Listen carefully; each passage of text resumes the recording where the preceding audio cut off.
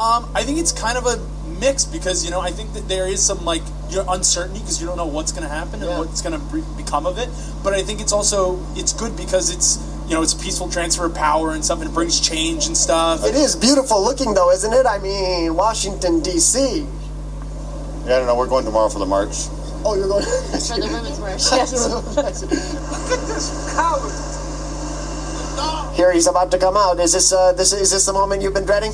Yeah, very much so. Oh, wow. Very much so. Oh, wow, here it is. It's coming. He's going to put his hand on the Bible. You know that. It's probably going to erupt in flames. Oh, you think so too? Yes. Yes.